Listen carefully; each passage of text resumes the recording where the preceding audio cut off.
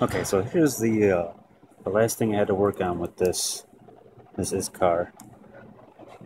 This particular tool did 679 cubic inches of removal. You can see the edges are worn pretty well here on the inside. I don't know how well it's going to focus. So I took it out. I didn't think it had anything left in it. It looked like it was hurting. It still sounded pretty decent. Still got a sharp tip on it. It just ended up wearing off a lot of the coating, so it was getting some sparks. And it's kind of serrated here at the moment. But she did well. A few extra things I added to it.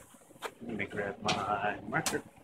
Okay, so first of all, had to add another airline. You see I got one here in front, and right there, and then one there in back. So that way when it's going around the block, it always has air going in one direction, which will hit it on this side, and then the other one hits it on this side and the back. So you definitely got to put a lot of air into it, and it doesn't like coolant. Again, I can't stress that enough. I actually watched it while I was cutting around the outside. A drop came from up here, and when it came down, it hit the tool. It was like watching your child fall from the couch. It's just like pink and gone. Another thing is this hole right here caused me a lot of issues I wasn't paying attention to. So when I was going across it initially, I was just doing the full arc. Going back, going across, and it's coming back across. Almost like the hole didn't exist. So I had to reprogram it so that way it knew the hole was there, and it started taking this little edge piece out. Obviously the little flappy occurs. Take the flappy out while it's running. And then it goes in and it starts to do one of these curved things and rounds this edge off. So I'm guessing it takes the impact out of the tool from going to a hard edge to a hard edge, and then to a hard edge to a hard edge. So it starts to go in here, and then you can hear it hitting it, and it smooths out this edge. It actually forms a radius like that eventually, and then it just keeps going farther and farther in. So this gets cut away, and you're not wasting too much of your tool path on that particular portion. So it sped up my program a little bit.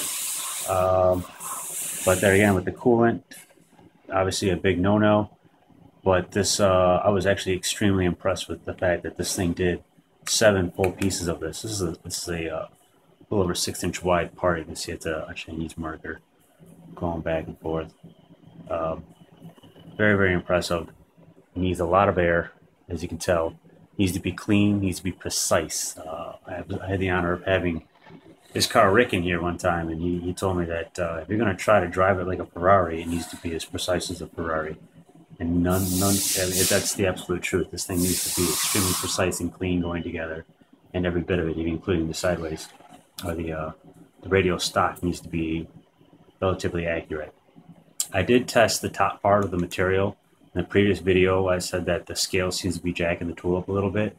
So I took it over to the Rockwell tester. This is about 20 to 25 Rockwell C, and that scale that was on the top was 62 Rockwell C.